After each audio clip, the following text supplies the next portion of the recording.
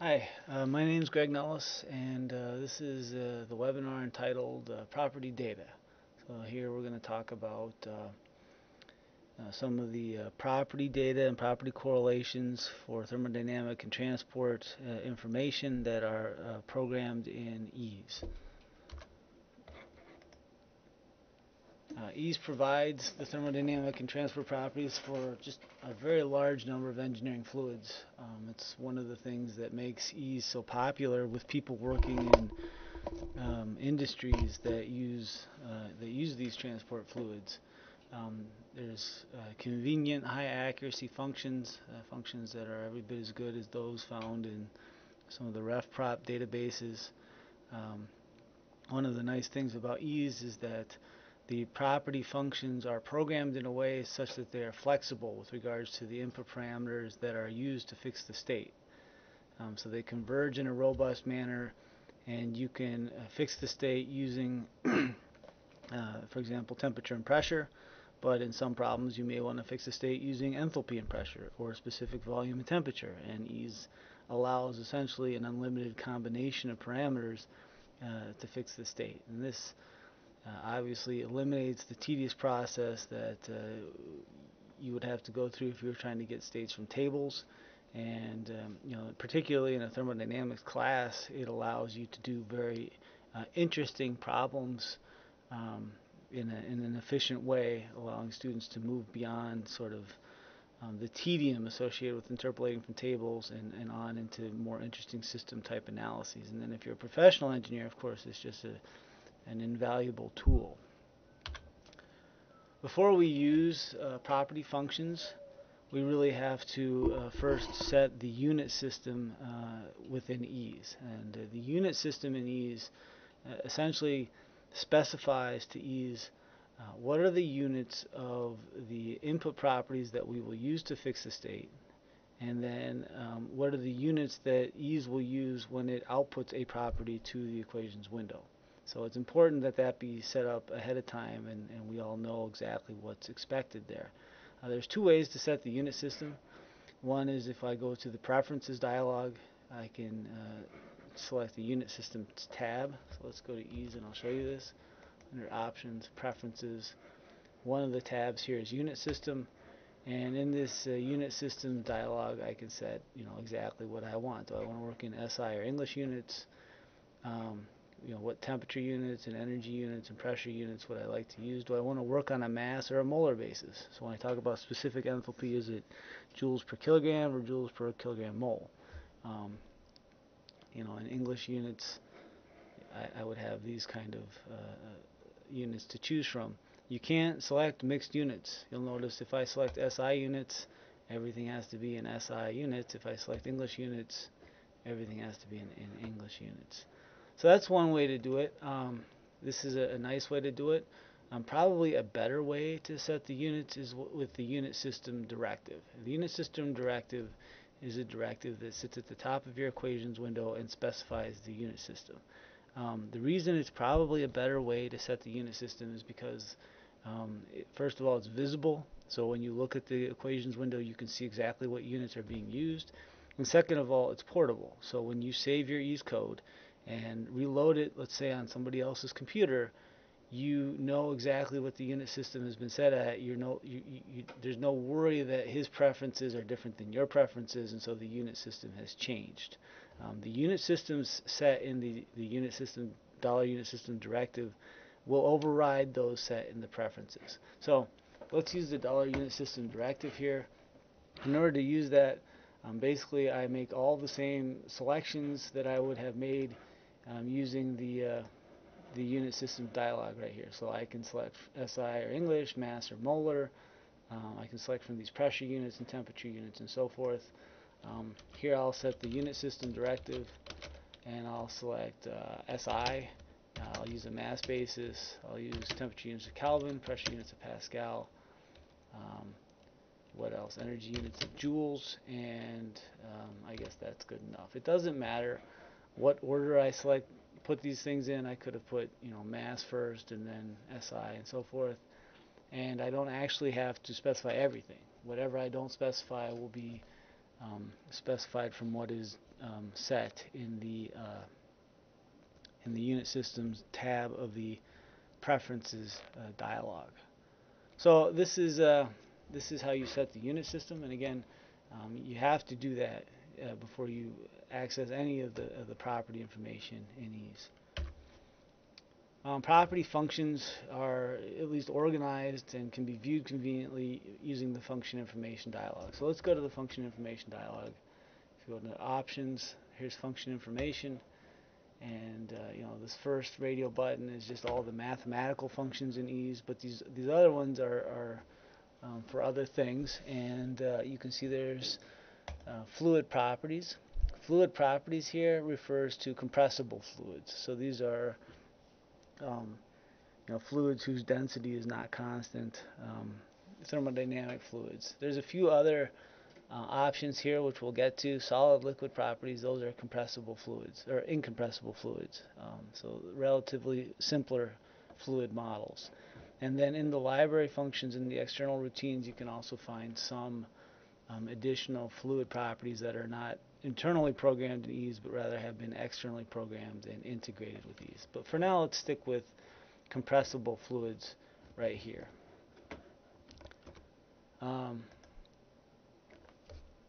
Within compressible fluids, what we have are probably the most interesting fluids, which are real fluids. And real fluids are those fluids that can exist in a subcooled, two-phase, and superheated state. Of course, all fluids can do that, but what I mean is real fluids in these have property correlations that will allow them to exist in these different states.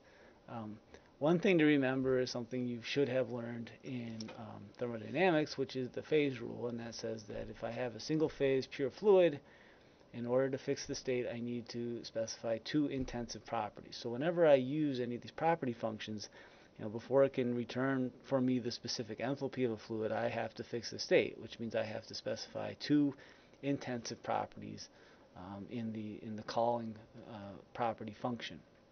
So the calling protocol for a property function should make some kind of sense given this what we know about the phase rule. And the calling protocol is down here.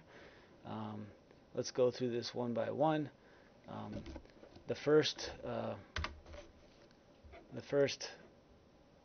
thing you have to specify is the function name. So this is the specific property function that you're calling. The function name basically corresponds to what is the property that you want. So there are property functions called enthalpy, which returns specific enthalpy, and volume, which returns specific volume, and temperature, and so on and so forth. So this is really what is the property that you want. The first argument here is the name of the fluid that's being considered. There's literally hundreds of fluids programmed in EASE. You have to specify, do I want the properties of water or ammonia or R134A, and so forth and so on. And then the remainder of the call here basically fixes those two intensive properties so that I can fix the state. So this first set of parameters here fixes the first property. What I have are property 1, which is an indicator that tells what is the property that's being used to fix the state. The indicator could be T for temperature, or P for pressure, or V for volume, and so on. And then equals, and then value 1, this is the value of that property. So if I were to type in T equals 100, I would be saying to EASE the temperature is equal to 100, and of course the value of 100 had better correspond to the value that is consistent with the unit system that we just set. So when I use that $unit system directive and I set Kelvin, EASE will expect if I type in T equals 100, I'm talking about 100 Kelvin. And then it's the same thing for this second property, right? Property 2 is the second indicator, and it equals some value, and this could be P equals 100,000 pascals or something of that sort. So let's do a real simple example. Let's compute the specific volume of R134A at 350 Kelvin and 250 kilopascals. So coming back to here, I've set my unit system. I know exactly what's expected here. V equals, well, the property name that I want is, I want to access the volume function because that returns specific volume. So volume, the first argument is the fluid, R134A, and then I have to fix the state, and in this case the state is fixed by temperature and pressure, so I would write T equals 350 Kelvin and P equals 250 pascals, right? It wouldn't have worked for me to write 250 kilopascals because that is not consistent with the properties that I've set up here with my unit system. I have to write 250,000 pascals. And now I'll hit solve, and I find that the specific volume is 0.1108. And of course, what are the units of the specific volume that EES has returned with the volume function? Well, they're the SI units as specified up here in this dollar unit system directive. And at this point I haven't set the units of specific volume, and therefore EES is saying, oh, there's a unit error, right? I am returning specific volume from this function in meters cubed per kilogram. The variable that you're using here has no units. That's a problem. So when I solve this, I need to go in here and specify the units of this, and EES checks, right? EES has checked that these inputs are in the right units, and EES has checked that the output is in the right units. This is just a list of the property functions that are available, and there's just an awful lot of these. Most of the ones on this slide should be familiar to you, I think. There's a comprehensive list in the Mastering EES chapter that accompanies these seminars. You can see things like conductivity, and of course the different specific heats and density and enthalpy and so forth. There's some other ones here like molar mass, right? Molar mass. Of course, if I call the molar mass function, I don't need to provide two intensive properties to fix the state. The molar mass of a fluid is whatever it is, and so that function only requires the name of the fluid. The same with the critical pressure. There's a saturation pressure function here. Of course, if I want the saturation pressure, I only need to provide the temperature. And there's other ones here that you can look at. There's actually some relatively more, let's say, esoteric or rarely used functions that might be of interest, the eccentric factor and dipole moment and so forth. And those are all programmed in EES as well. More information about these different functions can be found in really any graduate level thermal book, including the one listed here. This is a list of the real fluids programmed in EES. So again, these are the fluids that have property correlations that extend through the subcooled state into the superheated state and through the vapor dome. And there's a wide range of these. Most of them have really high quality equations of state programmed behind them. There are a few that have less high quality equations of state, the Martin-Howe equation of state, and those are indicated here. And then this STEAM IAPWS is the IAPWS correlation for water, and that is only available in the professional version of EES. That's why it's marked in that way.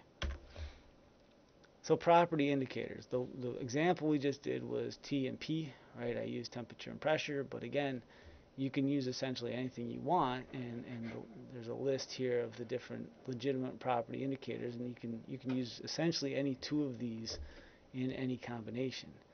So for example, if I come back here, I got volume given temperature and pressure. Now that I have volume, I could get the temperature at the specific volume I calculated here and this pressure. And of course, I had better get 350 Kelvin. So let's do that. T equals temperature of R134A at the property indicator is V, and I'll just set that equal to the specific volume I calculated here, and P equals 250,000 Pascal. And if I hit solve, 350 Kelvin, right?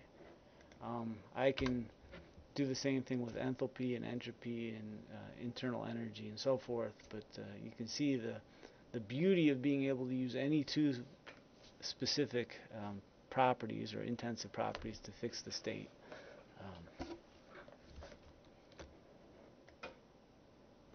One note about two-phase states, because this is a mistake that is pretty common, and that is, of course, you cannot fix a two-phase state using temperature and pressure.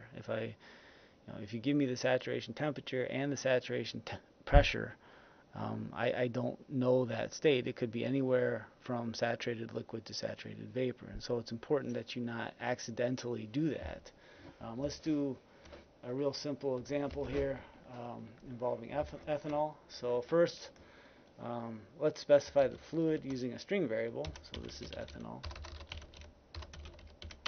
This is actually a nice thing to do, and that is, rather than type the name of the fluid in every single property call, I can define a string variable that is the name of the fluid and use that. It saves on typing, and the other thing it does is, if I have a vapor compression cycle model and I want to change the refrigerant from R134A to R11 or something like that, I only have to change the string variable. I don't have to go through the entire program.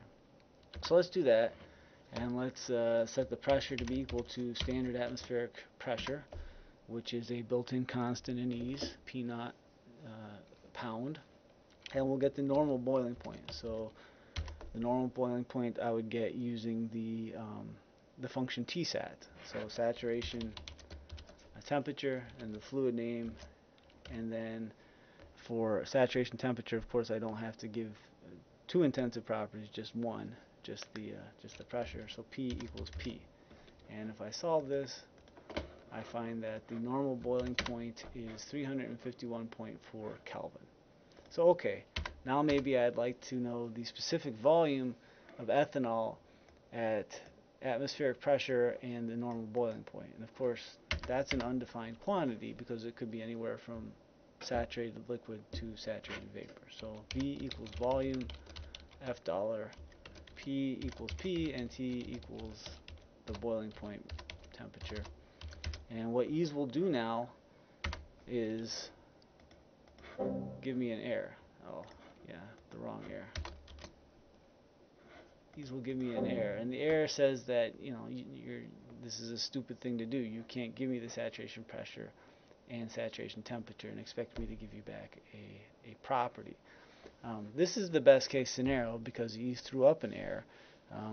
If you have just a very slight deviation in the pressure or the temperature away from the saturation pressure or temperature, then it's likely EES won't detect that you have given it the saturation temperature and pressure, and it will give you back an answer.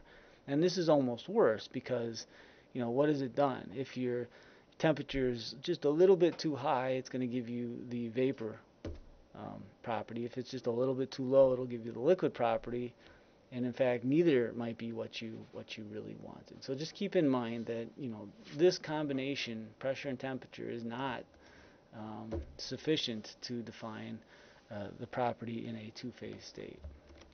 Right? In a two-phase state, often you're going to want to use quality, and quality is an accepted property indicator in EES. So for example, maybe I want the specific volume of saturated liquid ethanol. So that would be volume of ethanol, so F dollar, at P equals P, and then quality, which is X equals 0. That's the specific volume of saturated liquid. And then V sub G is the specific volume at P equals P and X equals 1. That's the specific volume of saturated vapor. And if I solve this, I can see that saturated liquid is 0.00135 and saturated vapor is 0.5971 meters cubed per kilogram. There's also a property function called quality that will return the quality of a two-phase state. So if I want the quality of, let's get the quality of ethanol, so quality F dollar at P equals P and V equals 0.3 meters cubed per kilogram. So we'll solve that.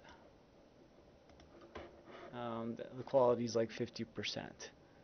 If you give the function quality here a state that is subcooled, of course quality doesn't make any sense then, and it will return minus 100. So if I gave it here instead of 0.3, let's look at the solution again, I give it 0.0013, something that's lower than saturated liquid, and we solve that, it's going to give me minus 100.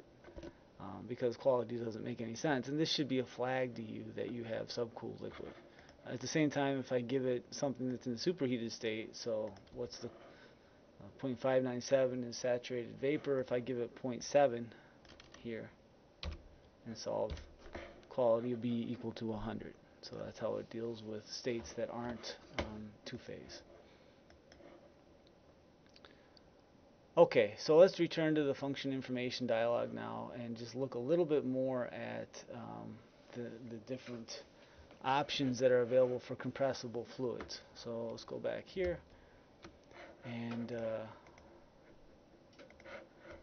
we said that these are compressible fluids, and if I'm within the compressible fluids menu here, you'll notice I still have some selections to make, and one is real fluids. So these are the fluids we've been talking about. These are the fluids that go from subcooled through the two-phase and into the superheated. There's some other ones here that we'll talk about here in future slides, and these are fluids that are modeled as an ideal gas. This is an air-water mixture, so psychrometrics. We have some limited brine information here, propylene glycol and things like that.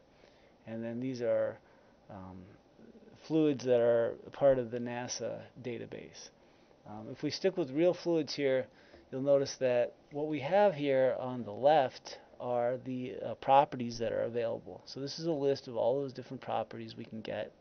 And then for each of the properties over here on the right, we have all the different fluids that are available, right?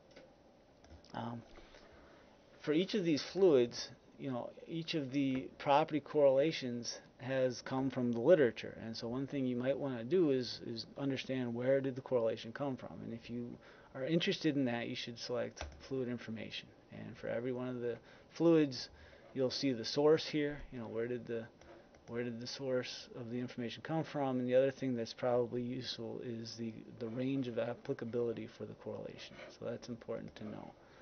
The last thing we should talk about down here is the example box, which is really useful. So let's say I want the enthalpy of acetone.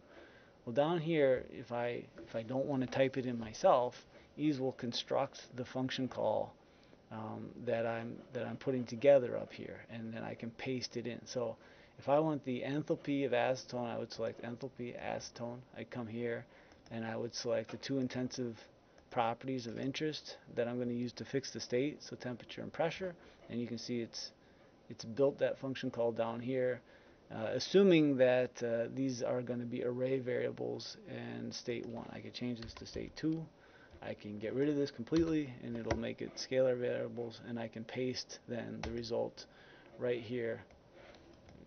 Paste it down here, right here, and that's one way to construct function calls if you'd like to do it that way. Okay, at this point I think you might want to take a break and go through problem 1.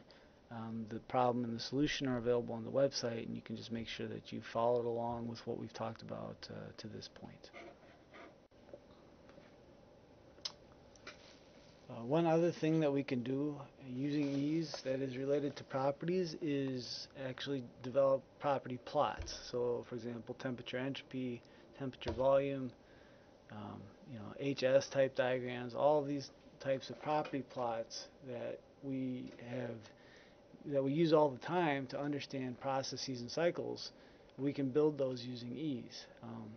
We don't need these property plots if we're using EES to actually get property data because of the high accuracy property functions that are available in EES. But these plots are still very useful in terms of graphically representing a cycle or a trajectory of a process in a way that makes it easy to understand where it's going in for example, temperature entropy space. So EES can generate these property plots automatically for any of the fluids that are programmed in it using the internal property correlations, and then in addition to that we can overlay state onto these property plots to look at cycles in a very intuitive way. So first of all, how do we generate a property plot? So let's go to EES here. If I want to make a property plot, I select the plots menu and then go down here to property plot. And what you'll see here is I have to select the fluid. So any of these fluids that are programmed in EES I can use. I'll select acetone, and then I have to select the type of plot. So all of the familiar types here, TS, TV. Let's do a TS diagram for acetone. Down here I can select whether or not to include isobars, and if so, which ones, and here whether or not to include isocores, and which ones, and then finally whether to show lines of constant quality or not. If you hit OK, well, there's a to-scale accurate temperature-specific entropy diagram for acetone. So that's how you make a property plot. Let's go ahead and do an example. This is a very simple example in which carbon dioxide is expanded isenthalpically through a valve. So the upstream state is state 1, 45 degrees Celsius and 9 megapascal. The downstream state is state 2, and that's 5 megapascal. So let's do this in EES. We'll go back here. The first thing I have to do is set the unit system. So I'll do that with the unit system directive. I want SI units on a mass basis. Energy is joules, temperature is Kelvin, and pressure is Pascal. And we'll put the inputs in. The fluid I'm going to put in this string, carbon dioxide. The inlet pressure is P1, and that's 9 megapascal. Of course, I'll convert that to pascals, so convert from megapascals to pascals. The inlet temperature is 45 degrees Celsius, which I need to convert to Kelvin, so I'll convert temp from Celsius to Kelvin, 45 Celsius. And then the exit pressure is 5 megapascals, and I'll convert that as well. Oops. So those are the inputs. To solve the problem, well, first I need to determine the properties at the inlet state. So you'll notice here at the inlet state I have pressure and temperature. So those are the two intensive properties that fix the inlet state, assuming I'm outside of the vapor dome. So here I have the enthalpy is obtained using the enthalpy function. The fluid is contained in the string F dollar, and then it's fixed by state 1 by the pressure, so P equals P1, and the temperature T equals T1. And let's also get the specific entropy.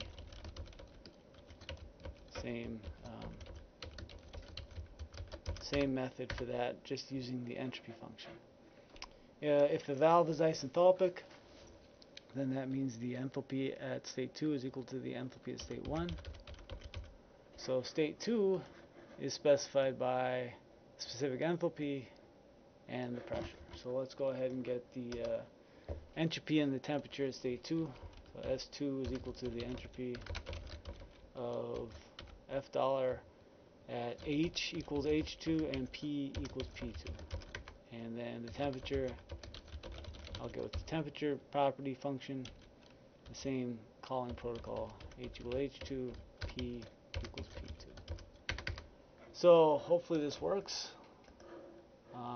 You can see that all of our variables are now in an array table. So let's go look at the array table. And here it is.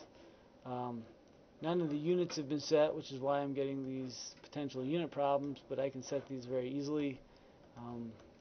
Set the units for the array variable H and P and S, and then finally T. And the unit problems all go away.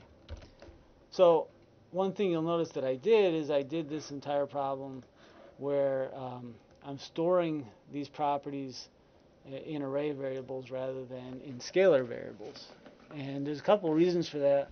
One reason is just if I look at the arrays table, so Windows arrays table, my solution is very nicely organized now. It's organized such that row 1 corresponds to state 1, and I can just read across and get all of the properties for row 1. And that's convenient. The other thing that I can do is, because this information is in an array table, I can use it to prepare a plot. Specifically, I can overlay on a property plot for carbon dioxide these state points. So let's go ahead and do that. First, I'll create the property plot for carbon dioxide. So I go here under plots, property plot. I'll scroll down here to carbon dioxide. Let's make a temperature specific entropy diagram. And down here, I guess I don't want to show lines of constant quality or isocores, but I probably would like to show at least 2 isobars corresponding to 9 megapascals and also to 5 megapascals. And we'll get rid of these. And there's my property plot. I'm going to overlay on this property plot these state points that are in the arrays table. So I'll go up here to plots and select overlay plot. And let's see. The source of the data is, of course, the arrays table. The x-axis is specific entropy. The y-axis is temperature. Over here, let's use blue and use big points for the states, and then I can either join them with lines, or in a lot of cases you won't want to do that.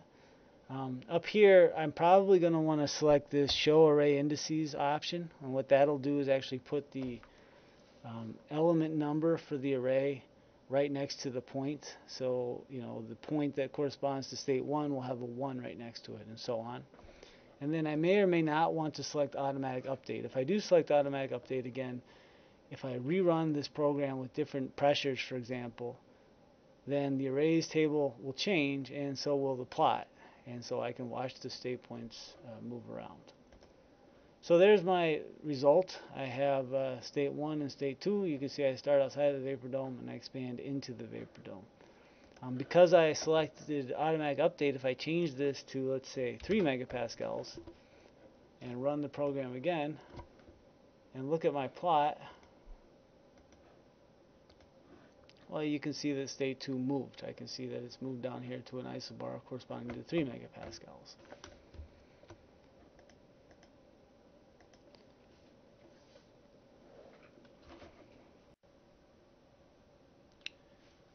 The substances we've talked about so far are real gas substances. In other words, they are programmed, the property correlations are programmed in such a way that they can exist in subcooled, two-phase, and superheated states. There are also substances in EES that are programmed only using the ideal gas law. So these are called ideal gas substances. These are, obviously much simpler equations of state. Computationally, they're much quicker, but they, depending on where you're using them, are less accurate. Typically, the substances that are indicated by their chemical formula, that's an indication that those are ideal gas substances. So, for example, if you look in the list of substances here in EES, so let's go to calculate options, function information. If you look through this list of real fluids, you'll notice there's carbon dioxide.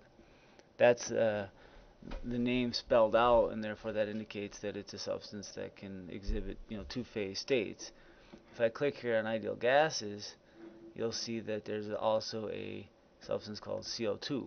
Well, CO2 is carbon dioxide, but it's modeled only as an ideal gas. And that's true for many of these things. There's hydrogen and H2, water and H2O, and so forth and so on. The one exception to that rule is air. Air is obviously a mixture, and the substance air is an ideal gas model of that mixture. There's also air underscore HA for high accuracy. That's a full model of air that can exhibit subcooled, two-phase, and superheated states. The property functions for ideal gas work basically the same as they do for real fluids. The one difference that you need to keep in mind is that enthalpy, internal energy, and the specific heat capacity, Cp and Cv, for an ideal gas are only a function of temperature, and therefore you cannot put in temperature and pressure, or temperature and specific volume, or anything like that. It only wants temperature. So, for example, if I want so let's set the unit system, SI, mass, joules, Kelvin, Pascal. If I want the enthalpy of carbon dioxide using the substance carbon dioxide, which is the complete, equation of state for carbon dioxide, I have to give two properties. I could give T equals 300 Kelvin and P equals, I don't know, 300,000 pascals, and that will give me an answer in joules per kilogram. If I try to get the enthalpy of CO2, which is carbon dioxide models an ideal gas, using the same calling protocol, the same two intensive properties to fix the state, I'm going to get an error. And the reason is because CO2 is modeled as an ideal gas, and it only needs pressure. It doesn't want and won't even accept pressure. So you can see too many independent variables have been selected. I have to only give it temperature. And that's the answer for the ideal gas. And the reason these two values are so different is because the reference state for these two property correlations are different. And that's again the same for internal energy, CP, and CV. If you want to see a list of all of the ideal gases that have been programmed in EES, you just go up here to the function information and click on ideal gases, and here's that list. It's a relatively small list actually. However, there are just a large number of ideal gases that are contained in the NASA ideal gas database. There's more than 1,000 of those. This information about this database can be found here, and you can see a list of those by clicking on NASA. And so you can see there's just a huge number here. So that really expands the capabilities of EES with regards to particularly doing chemical equilibrium and chemical reaction type analyses. One thing though about these substances in the NASA database is that there's no transport properties over here. They don't have conductivity or viscosity or anything like that. The ideal gas reference state is defined in a way that is very convenient if you're trying to do chemical reaction problems, and that is that it's based on zero enthalpy being the enthalpy of stable elements at standard temperature, which is 25 degrees Celsius. So therefore, when specific enthalpy is returned to you for an ideal gas, that enthalpy includes the enthalpy of formation for the actual substance. In other words, EES will give to you the standardized specific enthalpy that can be used directly in energy balances for chemical reactions, and that's very nice. If I go back in here and hit done, and let's put ourselves on a molar basis, which is what's typically used for a chemical reaction, and solve this value right here, which is in joules per kilomole. That is the enthalpy of formation. Well, actually, if I set this to standard temperature, so 290, what would it be? 298.2, and solve it. This is the enthalpy of formation for carbon dioxide that you would go look up in a table.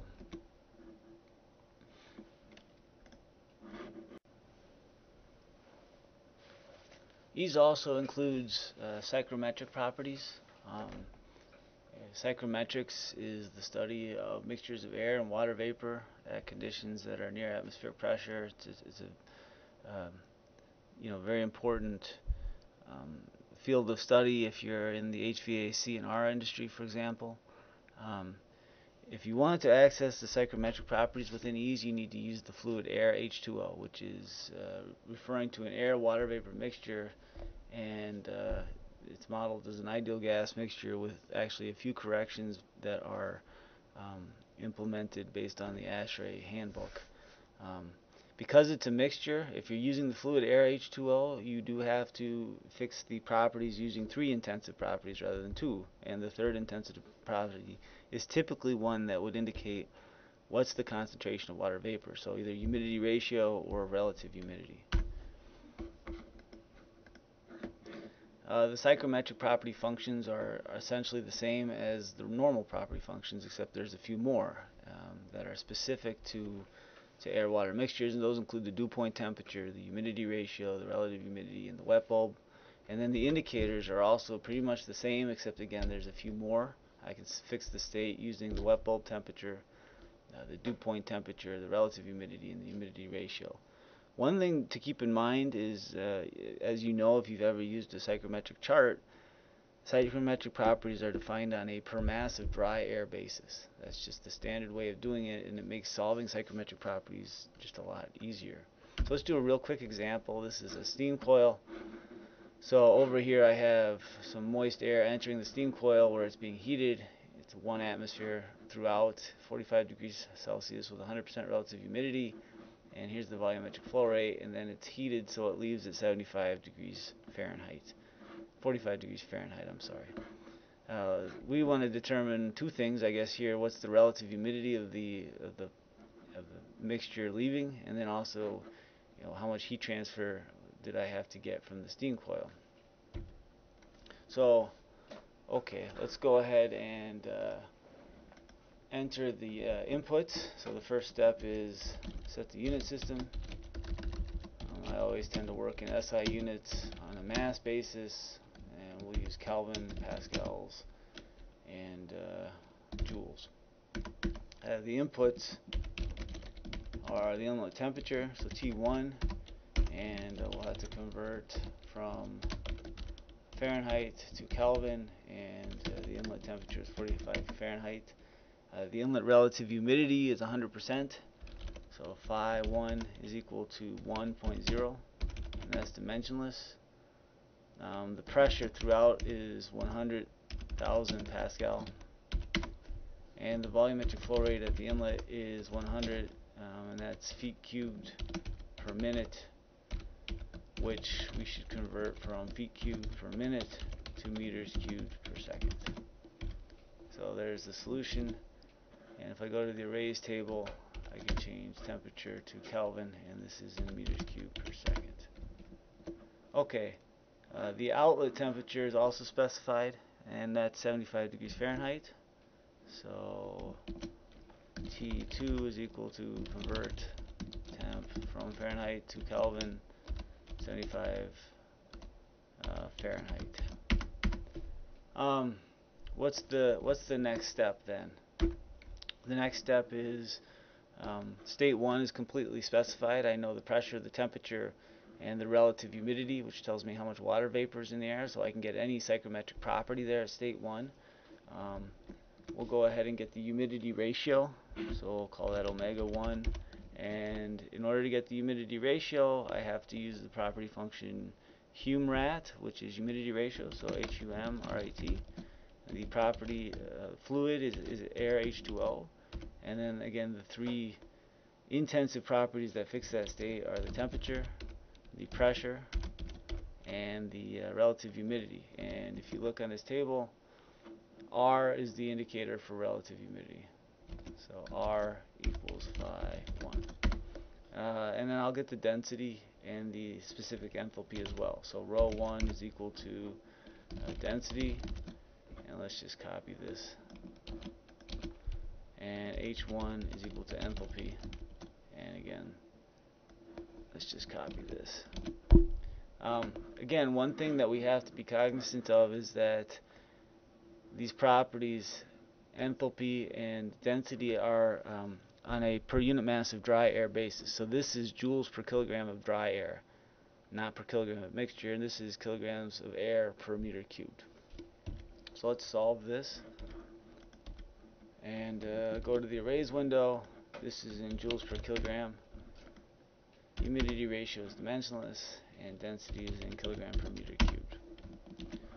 Okay, the next step is let's compute the mass flow rate of dry air, which is easily done. I know the volumetric flow rate here at the inlet, and I multiply it by the density, which again is in kilograms of air per meter cubed, and that'll give me kilograms of air per second. So let's do that. M dot A is equal to rho 1 times V dot 1, and that's the mass flow rate in kilograms per second.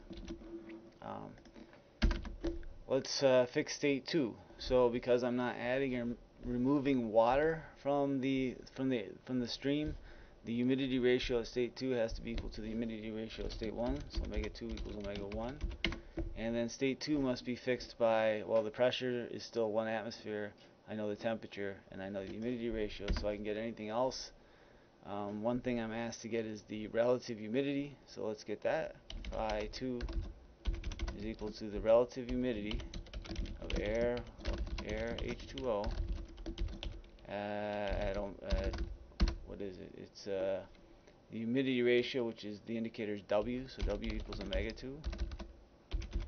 P equals P, and T equals T2. And I can also get the enthalpy. H2 equals enthalpy. And again, the state is fixed in the same way, so I can just copy that, and there's my solution. The humidity ratio at state 2, which is one of the things we're supposed to calculate, is 34.3%. And then finally, let's calculate the energy from the steam coil. So this is Q dot is m dot times H2 minus H1. And you got to remember this works because m dot is kilograms of air per second, and then these enthalpies are defined as joules per kilogram of air, so you get joules per second. And if I hit solve, I have to make that m dot air. If I hit solve, I find that it's 984 watts. So that's how you do a psychrometric problem using EES. It really saves on, looking through psych charts and so forth, and it's very handy if you're doing any kind of air conditioning type problems. If you select property plot for this fluid air H2O, what you'll get is a psych chart, and we can go ahead and do that.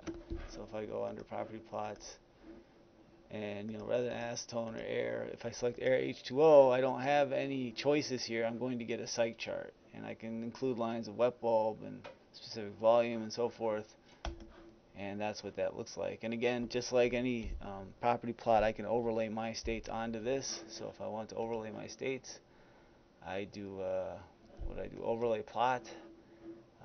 I want T to be the x-axis and omega to be the y-axis. Let's show the indices and make some big bold blue lines, and there it is. There's state 1, and state 1 is being heated at constant humidity ratio, so there's state 2. Move that out of the way. Okay, at this point, this seminar is done, and if you want to test yourself, you can do problem number 2. Some other seminars you might be interested in are shown here. These are still relatively basic. Features of EES, curve fitting, functions, procedures, convergence and debugging, optimization, numerical integration, uncertainty propagation, and then how to use the heat transfer library.